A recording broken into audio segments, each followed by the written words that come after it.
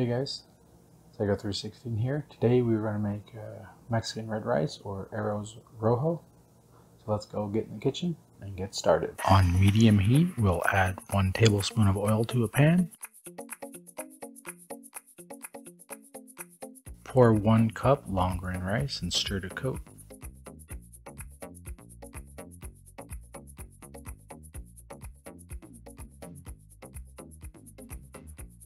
We want to lightly toast the rice before adding 2 cups of water. Add in 1 small can or 8 ounces of plain tomato sauce and 1 to 2 teaspoons of chicken bouillon according to your taste.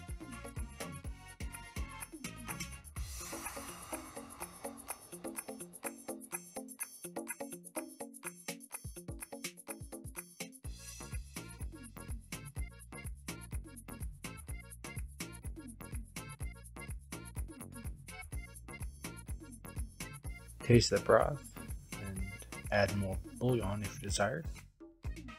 This broth tastes good, so we'll bring this to a boil.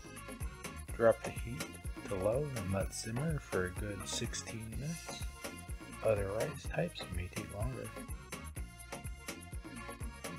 That is all there is to do. Mix it up and fluff it with a fork, and you will have a classic Mexican dish ready to accompany any meal.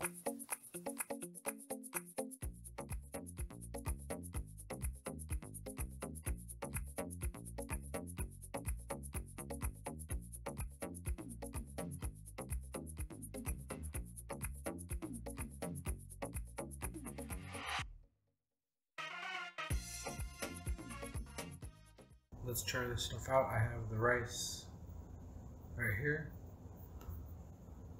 So just try a little bit of this out.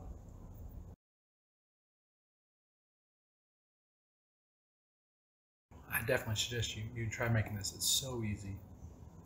There's not much more to do to this than you do normal rice. You just add the bouillon and the tomato sauce, and you toast the grains of rice before you add the water. But it's not much different. It adds so much flavor. It's really worth trying, guys. I hope you liked this recipe. If you liked it, feel free to give it a thumbs up. I'll try making something else another time.